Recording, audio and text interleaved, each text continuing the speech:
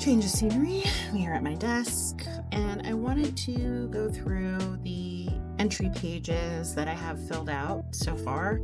If you're new here, I'm Angie, and I'm the founder, heart and soul of Bobo Design Studio, and I design and create the Wanderlust Passport travel journal that you see me use on my channel. And it's a travel journal that I created to help me better document my travel and experiences. I have gone through so many different travel journals in my life, and none of them really worked out. And so I developed this system to help me record the things that I wanted to remember, and then gave me just enough creative freedom to fill in the rest. So I went to Alaska on this really cool fishing charter for my cousin's birthday. We went from sunny Palm Springs to Juneau, and I saved my little ticket here. And when we got there, we stayed at this travel lodge that was just so busted. Like, we called it the sweat lodge. It was so hot in there. And Craig ended up having to create like a swamp cooler out of this really crappy desk fan that was in the room. Because apparently in Alaska, a lot of places don't have air conditioning, because why would you have air conditioning when it's freezing 10 months out of the year? Also, our hotel had windows, which we thought maybe we could just open, but there was no screens on them. So we were really worried about mosquitoes and stuff coming in. So yeah, we just stayed in that sweat lodge and sweated it out. And a little bit about what we saw around town. We went to this really cool brewery called Forbidden Peak Brewery. That's a hard word for me to say, brewery. And we met everyone there before we got on the ferry to go to Elfin Cove.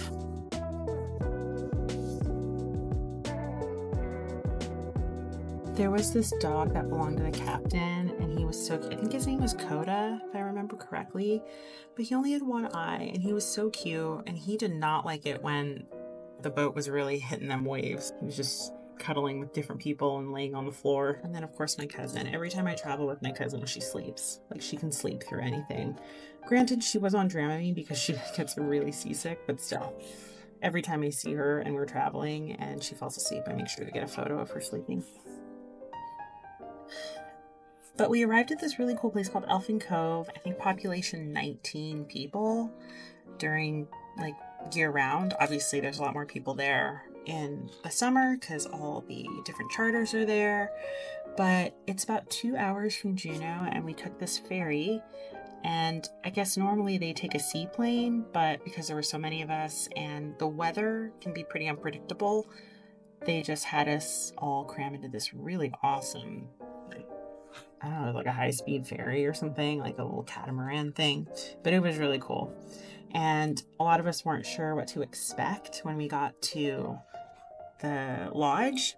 And literally up until we pulled up here, I was like, oh, we're doing the deadliest catch. Like, I thought that's what we were doing. We were going to live on a little boat and fish all day. But no, we stayed at this awesome place called Eagle Charters. And if you want more information about them, I'll link them. But it was such a cool experience. So this is our room key, or our room number.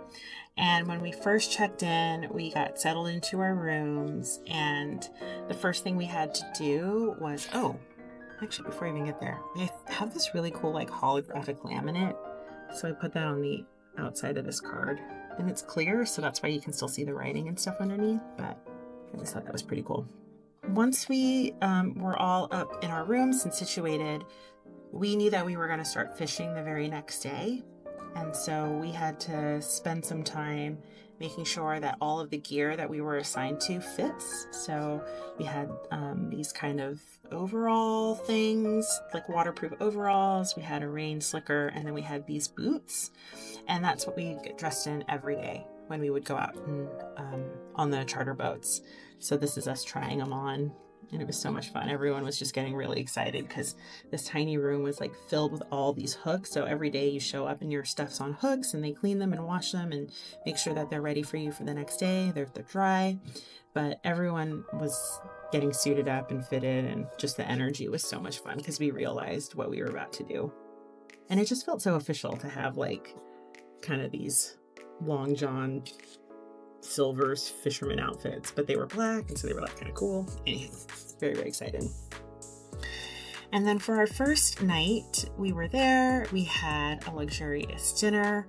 The rain came in, and for us being in the desert, when we left Palm Springs in the desert, it was like 115. And so we were like so excited to be around rain. But I know a lot of folks that were on this trip come from the Pacific Northwest, so they were not as amped as we were. But I was really, really excited that it was going to be raining. I don't really know how to swim. But I love storms on the water. I think that's so cool. And getting on a boat in a storm with these really crazy waves, it was so exciting. I was really, really looking forward to that. So we set our alarm for 5 a.m. because we have to get up extra early. We have to be on the boats, I think by 6:30 every morning. And we had to make sure we had enough time to go and get some breakfast, get dressed, obviously use the bathroom and all that fun stuff. There was a bathroom on the boat, but you know, you want to take care of your business before you do that on a little boat toilet. But so our first day, we got paired in groups of 4, and then for every boat, you had a captain and a deckhand. So each boat could only fit 6 people. So it was really intimate, and my cousin who organized this trip did such a great job making sure that everyone could mingle with other people. So she separated all the groups every day and pretty much kept like the couples together. So we got to just meet everyone else in the charter. But our first day, we were really lucky because we got to go with some seasoned veterans, and they gave us a lot of really good tips on fishing and what to expect. And they were just so much fun. And here we have these orange safety hats, and I just want to share the story behind this. So our friend Claire, her dad always rocked this hat. It was like his signature look, and he unfortunately lost his battle to, I think it's called glioblastoma.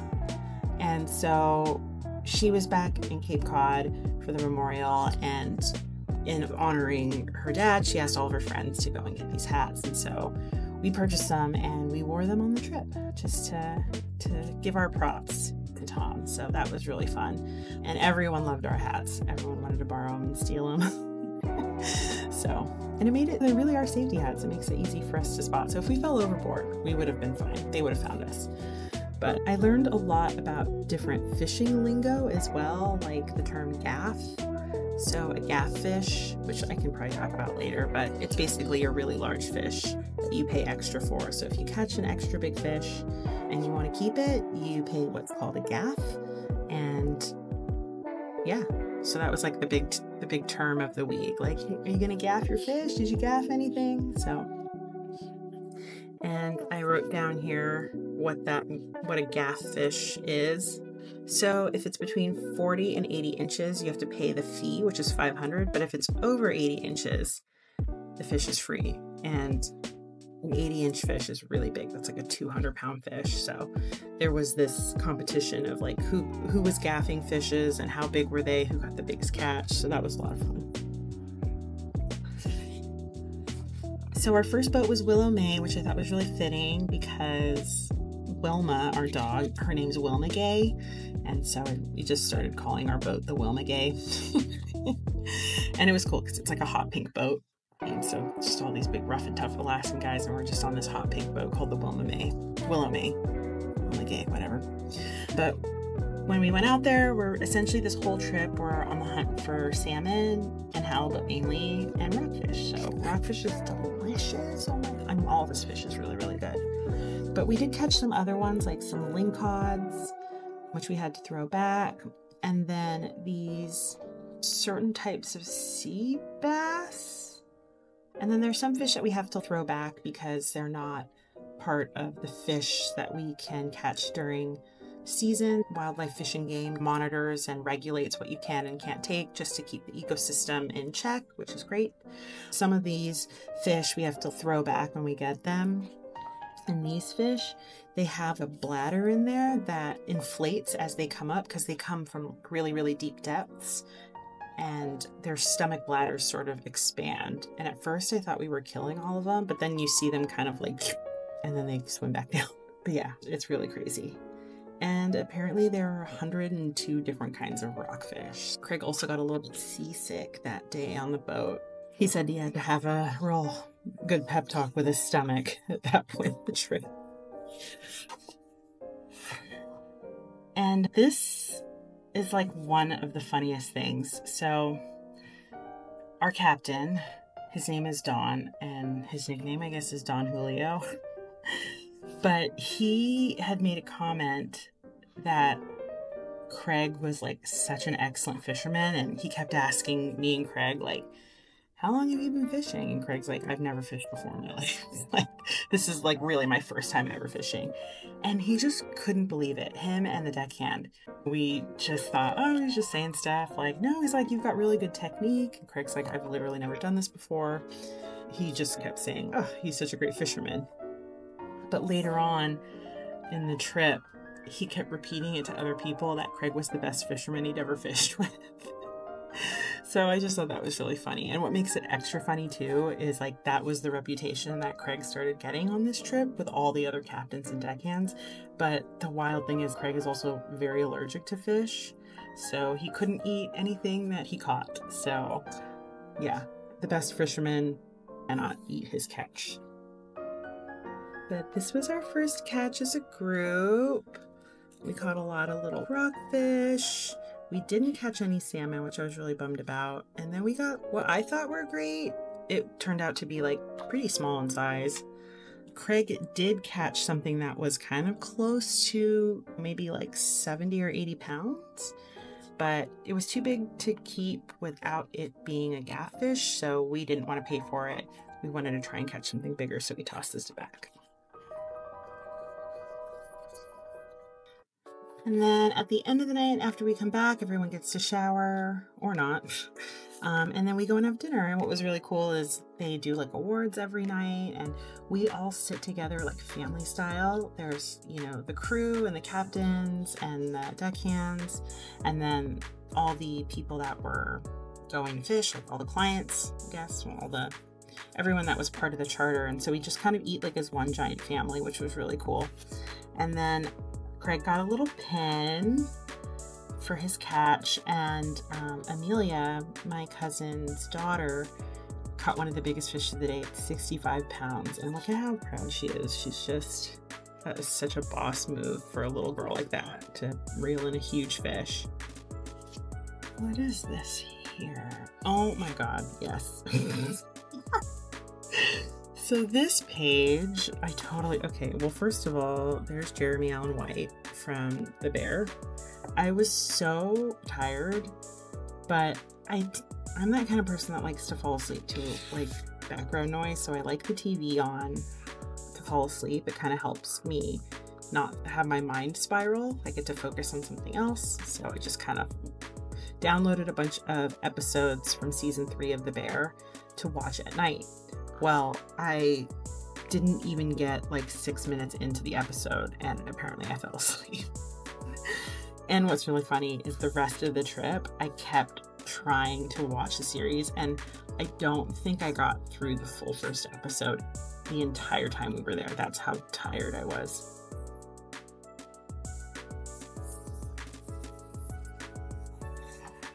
So the next day we switched boats and switched kind of, the groups of people we were with. For this one, we got to be with my cousin and her friend from high school and her fiance, now husband. And like, this was full on. I joke that we were the varsity squad because this boat was a non-stop party. It was so much fun. And it was like the only day of like real sun that we had out on the water. So we got to like experience some really pretty blue skies. Of course, my cousin was sleeping. She does. She's such a pro at it. And I love this spread because, so fun fact about me, I've never had a peanut butter and jelly sandwich like ever in my life. I mean, I have, obviously, enough for me to think that I didn't like it, so I never ate one. And we have our lunches made for us each day. Every night you get this little sandwich card and you fill out the kind of sandwich you want. Like you can say like what bread you want, and then they make it for you so that on the next day when you're out on the boat, you have a lunch. And then you kind of pack like little things yourself the morning of, like chips and drinks. and everyone was having like a peanut butter and jelly sandwich, and I had made a comment that I didn't like them, or that I'd never really had one, and the entire boat like literally stopped, and they're like, what are you talking about? So then I decided to take a bite of my cousin's, and lo and behold, I liked it. I thought it was really good. And then Scott mentioned, like, you should try it with Cheetos. And I was like, that sounds horrific. But then I tried it and I liked it. It kind of reminded me of like, I mean, you don't eat the Cheetos in the sandwich. You have the Cheetos like while you're eating the sandwich. And it kind of reminded me of that Chicago style popcorn where it's like cheddar cheese and caramel. So it's pretty good. 10 out of 10 would do it again. In fact, I did do it again. We made an attempt to catch some salmon, but nope, that did not happen. In fact, salmon are really hard to catch. I heard that there was like commercial fishing that had like just started, so maybe it was like a little bit thin. I don't know, but we had a really hard time catching them. So, and turns out we had a really hard time catching halibut too. So we caught like the bare minimum. We caught a lot of small stuff, but we didn't really have anything to brag about. But we did catch a lot of jellyfish. So fun fact, there's also a lot of jellyfish in the water, and it just mucks up the lines and they're gross and sticky. So we did a lot of dancing. We did a lot of discussion about our favorite TikToks. And the best part was like, I look over and Amanda is sitting there jigging her line, which is where you sit there and you have to kind of rock the line back and forth at a certain depth to try and catch fish. And for the halibut, you want to be on the bottom of the ocean and you want to pull your line up and then let the weight drop back down and touch the bottom and then pull it up. And you just kind of do that. But you know, these fish are like 300 feet down. It burns your arms and your back just to stand there and pull this rod up and down. And at one point I look over to check on Amanda to see how she's doing. And she's like, I don't even have this down at the bottom. I don't want to catch anything because I'm so tired. Because you're burning your arms and you like obviously want to catch something, but the thought of catching something and then having to use all whatever energy you have left to fight this creature and bring it back up, it's just everything is burning at that point. So I thought that was really funny. And of course, when you come back into the dock, everyone's, you know, all the boats are rolling in at the same time and everyone's like, what did you catch? What did you catch? And since we were very unsuccessful this day, Craig just kept saying, we caught the biggest memories. Because that's what it's all about. And we were like joking that we wanted to give Jason and Eric a break, so we tossed everything back so they didn't have to gut anything or clean the decks. We were really just being incredibly thoughtful. And then on the next day, we start all over again. Same thing, we have dinner at night when we get back, wake up early, go and have breakfast and get onto the boat. And today for this page, we're on the Howley Hunter. And our captain was Blaine and our deckhand name was Carter. And the weather was really rough this day. We were in a full-on storm and I frickin' loved it. And at one point we were going through and the water was just, the swells were pretty big. They said it was like 7 or was it 12? No, it was probably like a 7 or 8 foot swell. And our captain's just like, ow. So that was really cool. So it was me and Craig and Sonia and Ruby. And it was just so much fun. We got to have a stop at this little seal island or seal rock. And you can kind of see how rough that water is and how he really managed to keep us steady just so that we could go and look at these seals. Like the current is crazy fast at this point. But that was really, really fun. And so as we're heading out, Ruby asks our captain, are we looking for little fish first or big fish? Thinking like, are we going to get like halibut first or are we going to look for like rockfish? And without even batting an eye, Blaine goes, I've never looked for a little fish in my entire life. So the life of the fisherman, always going after the biggest catch. Oh, here, see, I'm celebrating my very first peanut butter and jelly sandwich as an adult. And then this was my, so this is the form that I filled out. But you're out there for a really long time. So I always got 2 sandwiches, but I started with my roast beef. Yum.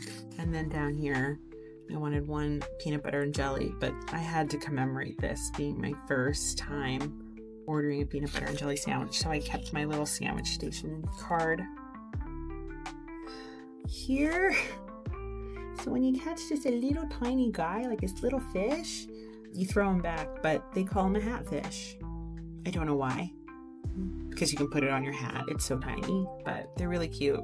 So whenever we caught like the little tiny ones, we would put it on our heads and you throw them back. Also, if you catch a really small halibut, they call it a chicken. And so it's like, if you catch a chicken, you just throw it back because you don't want to allot your daily allotment of halibut to go to a chicken. You want like a decent sized fish. And this is kind of cool. I don't know if you can see it, but we had a little whiteboard of everything that we caught, and it's kind of glary in this photo, but we caught so many halibut that we threw back. I think Craig alone probably caught like 8 or 9 that we had to throw back. So, but what he did catch was the big one. This was crazy. So here's the other fun thing. When we were on this boat, it was pretty much raining the entire time. So it's cold and it's freezing. And Blaine is all about catching the big one. So he got us to this place where there's like a cliff underwater and there's a channel. And so basically, since it was been raining and the currents were pulling everything out, he thought that this would be a really good place for us to post up, because all the nutrients and stuff that's in the water just kind of gets flushed through this channel, which means a lot of fish might want to be eating there. So we posted up there, and poor Craig was just jigging for hours, like absolute hours by himself. And every time they would reset a line, like Blaine wouldn't even ask. He would just hand Craig a new rod. And for perspective, if I was fishing and jigging for like 15 minutes and I caught something, and then you're having to reel it in, which is like another 10 to 15 minutes where you're actually putting all your energy into pulling in this fish, I would need a break. Like I'm sitting out for the next half hour, because your arms are burning, your back is burning, your thighs are burning, your butt is burning. And Craig, like a champ, just sat there and jigged the entire day from like 7 till like 1 o'clock. 7 in the morning till 1 o'clock, just nonstop. And so he finally gets one. And what is just absolutely bonkers was it was pretty late. I think it was maybe around like 12:30 or 1 o'clock almost.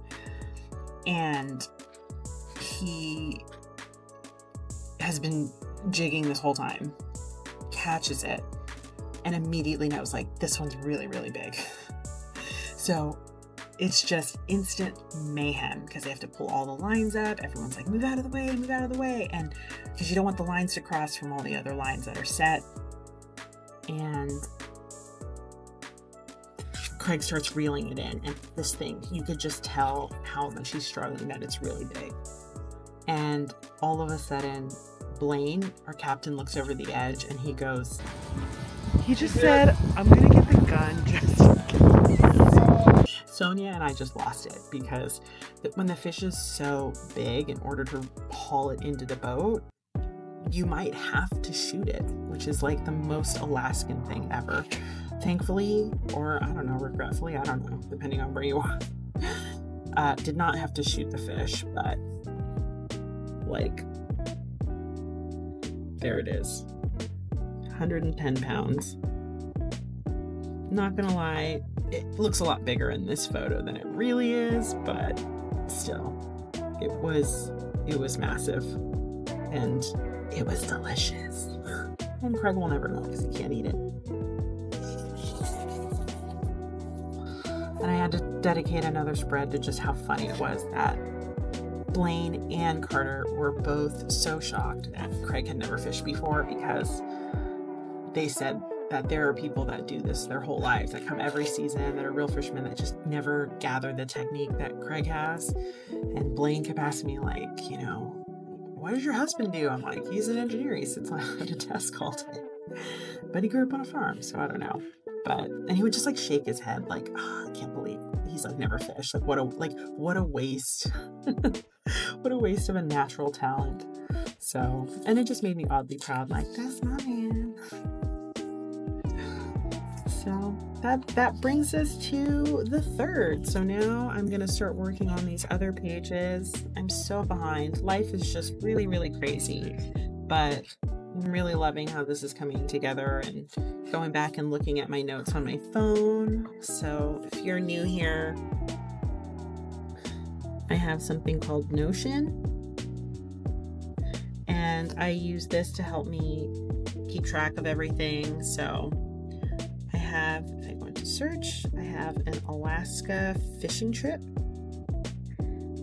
And every day while I was on the boat, I just took notes and screenshots of what I did that day. And that way, when I come back later, like I am now, I know what to write inside my journal. So I'm going to start up these next few pages, and I'd love for you to follow along on the rest of this trip.